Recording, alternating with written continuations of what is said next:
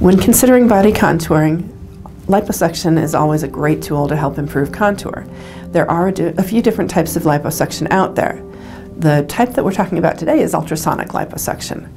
With typical liposuction, what we do is first infuse some fluid that contains lidocaine and epinephrine and saline that helps to cut down on the bleeding and bruising and swelling, and then we vacuum away the extra fatty tissue with the suction probe. That's called tumescent liposuction.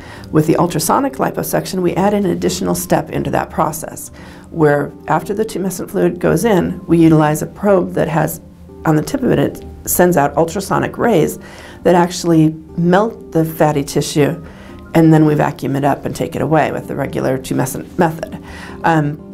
That has its good side and its bad side. It can be thorough with taking away fatty tissue, and it works well with fibrous fatty tissue, but that melted fat in the tissue can cause irritation, and if it's not fully vacuumed away, you can get problems with prolonged swelling, like twice the amount of time it typically takes to go down, or it can cause pockets of fluid that don't go away very easily and end up distorting our results.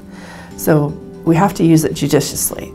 Also, there's a safety issue with it. Adding in that ultrasonic power, you can actually cause burns to the skin, and that can cause permanent scarring. So again, we just don't use it in every case.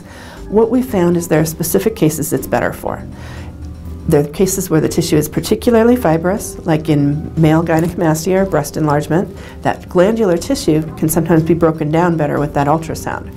The other situation is in areas of extensive fibrousness of the fat, such as where you've had liposuction repeatedly before. There's a lot of scar tissue, so that liposuction can kind of blow through that scar and allow it to be recontoured easier.